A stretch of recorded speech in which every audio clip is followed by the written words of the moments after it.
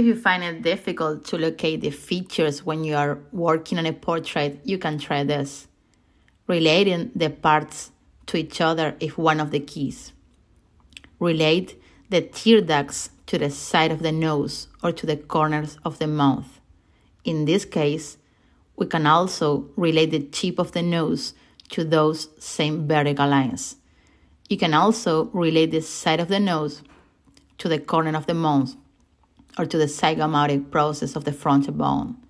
Precisely that half tone that is generated under the superciliary arch. Triangulate those 3 points. And finally, you can see where the ear is in relation to the eyebrow line or to some reference point on the nose to locate it. And now you have these features related a little better.